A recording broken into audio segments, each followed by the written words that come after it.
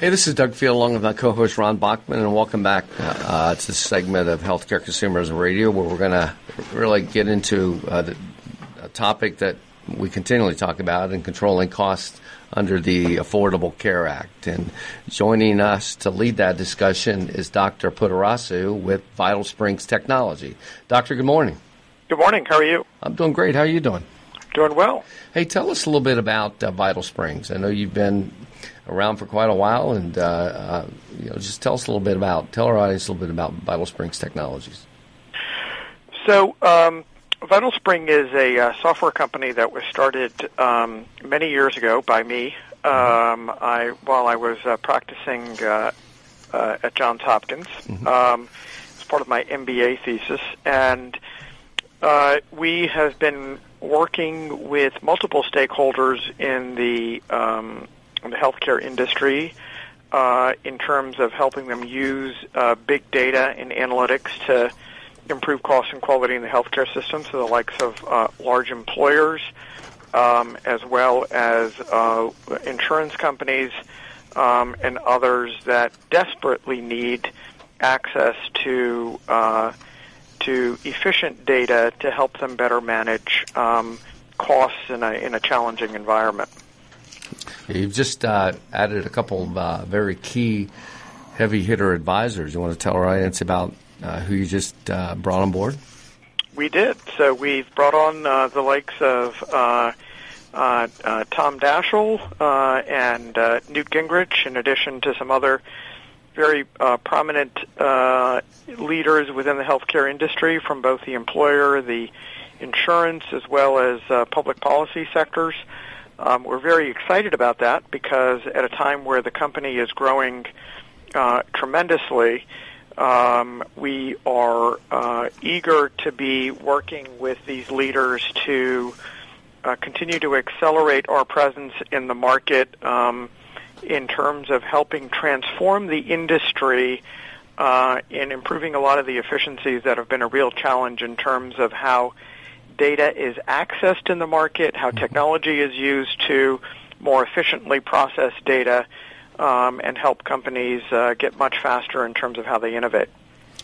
Dr. Ron Bachman here. You know, the Institute has long had a belief that at least two major aspects are necessary for the most effective healthcare consumerism concept. One is engaging the patient financially, giving them a stake in the game. But the other critical part is getting information. Now, most of the information that you see out there today, and a large part of what you've been very successful at, is helping the providers and the insurance companies with data. Can you talk about that a little bit, how important and what that's done to the delivery of care or the development of coverage?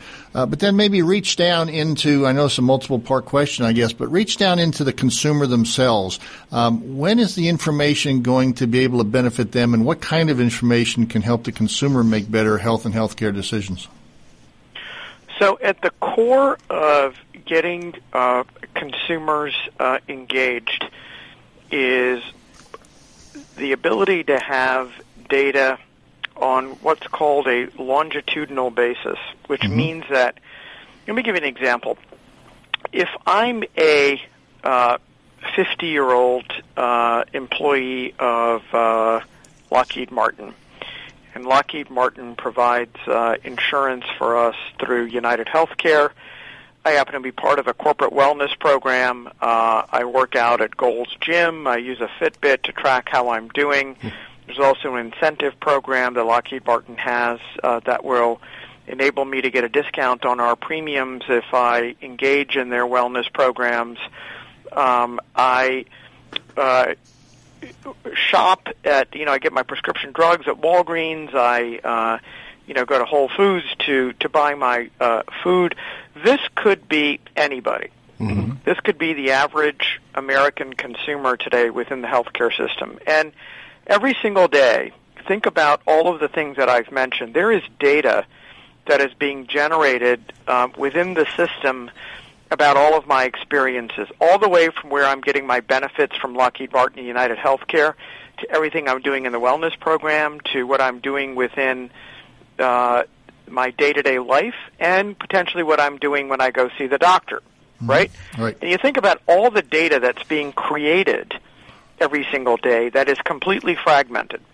Now, whether I'm Lockheed Martin, United Healthcare, Walgreens, Fitbit, Healthways, the consumer wellness company, or the provider, every one of these stakeholders in the system has a singular focus on needing to engage that consumer, right? That's where everybody converges. But the challenge is that the information for that employee is fragmented. So United Healthcare has a small piece of it. Fitbit has a small piece of it. The wellness program has a small piece of it. Lockheed Martin does. Walgreens does. But where is the ability to tie together all of that information that is relevant to the health and wellness of that person, that is important for optimizing how they engage within the system? Well, it doesn't exist. And the only way to engage that person is if you've got a continuous ability to pull all of that together, and everybody needs it. And so what we've accomplished, it took us, over a decade to build, was building the plumbing and the connectivity that links all of those disparate pieces so that you can get a 360-degree perspective in terms of what's happening to better engage consumers, because without it, it's a black hole. Right. So, Doctor, is this in place right now, being used right now in the market? It is. Okay. It is, and so we're working with many different stakeholders in terms of, how they're using our technology and our platform to get there. So this is what a lot of people would, in sort of the shorthand out there, call big data, right? I mean, you pull all these different databases together to create profiles. And that's going to be helpful to better engage the consumer, like you said. What about the flip side? What about the privacy and security of their interactions with those players? How do you deal with that? And is that something that there's too much out there? The NSA probably is the other source that would have all this information you're talking about.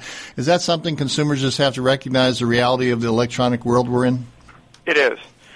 It is a reality of that. And so privacy is important, but we're not talking about getting into private information and without consumer consent. But the reality is that a lot of information is already generated within the system. So, that is the reality of the world we live in today. So where do we go from here with that? How do you are you applying that? Who are your customers today? Are you applying that to the insurance companies and the hospitals to be able to do better services? Or we are. Okay. Yeah. So then what about the consumer? Is there ultimately some sort of a consumer product, or is it just all this in the background that's working so that the stakeholders can... No, it is for the consumer. At the end of the day, the consumer is who matters the most. And so for the consumer, what it enables is... So the most important thing for the consumer that we got to step back and ask is the fundamental problem. I'll put my doctor's hat on right now. It doesn't matter whether you look at it from a physician's perspective, whether you look at it from an insurance company's perspective or an employer's perspective. The fundamental problem that we have in the healthcare system today, which is the root cause for why costs will continue to go up, is engaging individuals on an ongoing basis to take better care of themselves. And the fact that we as individuals don't do it on a consistent basis because we get bored, right? Right, that's right. And so when you look at the root cause for why people get bored or why they fatigue, it's because the experience that they have day to day is cumbersome, it's hard to access, it's complicated, it's expensive, and it's boring. And the ability to engage the consumer on an ongoing basis and create an experience that motivates them the same way these same people engage with other things in their day-to-day life, whether it's their mobile phone or whether it's Facebook or whether it's Twitter. But there are avenues of communication that have changed the way that we live day to day, that we are addicted to, but it hasn't happened in healthcare, and you have to wonder why. But yet, what has transformed that experience in terms of what we do in our day-to-day lives around these other things is because of the data. That drives Facebook, that drives Google, that drives Twitter, that drives Amazon. Why is it that the average American consumer or the average global consumer today is addicted to these services? It's because the data behind it has been able to create an experience that is delightful. Mm-hmm. Yeah. Let's go upstream, Doctor, and talk about, the employer for a minute. I mean, because this all comes together for the employer who is looking to empower, the forward-thinking employer is looking to empower their consumers to become better consumers of health and healthcare, meaning their employees. What's the value proposition for the employer that you provide? It's the same in that for an employer today, if you come back to the example that I gave you earlier, an employer today has they're going to have they're going to be administering benefits. They're going to choose an administrator for the benefits for their programs. They will have a wellness vendor. They'll have a disease management company. They'll have an incentive program. It is not uncommon for an employer today to have 4 or 5 different things, and it is it's fragmented and it's chaotic. And so what the employers desperately need right now is something that enables them to bring all of those pieces together, that enables them to synthesize that experience and effectively have those programs work in tandem to optimize the engagement of the employee. And that's the black hole today, is that there is no technology that is able to do that. And that is what we're solving for employers today to help close that gap. Doctor, your solution would appear to have the opportunity to tie in to some of these private exchange technology platforms. Absolutely, and that's a great point. Because today in the exchanges, what is the problem? That you go in and you enroll, and there is no means of. First of all, let's step back. It's very tough to navigate. So you got to go from the time you enroll. Imagine the nightmare for the consumer, because you got to go to the insurance website, and then you've got to log into all of their programs. It's a complete black hole for the consumer as well as for the insurance company.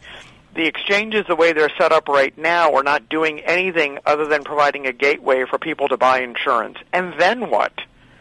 Simply buying insurance is not going to give them access to everything that they need in terms of their care, and it's not going to do anything to either educate, motivate, or engage that individual in constantly taking care of their health.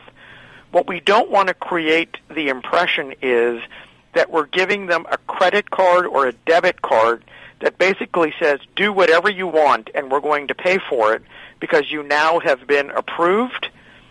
That is a futile mission.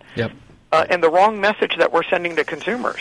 Doctor, we're at the end of our program. And this has been a very interesting discussion. We'll have to have you on again. Leave our audience with a single thought you'd like to leave them with. Technology can transform healthcare, and we need to use it to transform it the way that we have within what Google, Facebook, and Amazon have done, and that's the future of healthcare. And we can do it to engage consumers as motivated participants in changing the system. Doctor, thank you so much. Enjoy your weekend up there, and look forward to talking to you again soon. To our audience, stay tuned for the next segment of Healthcare Consumers and Radio.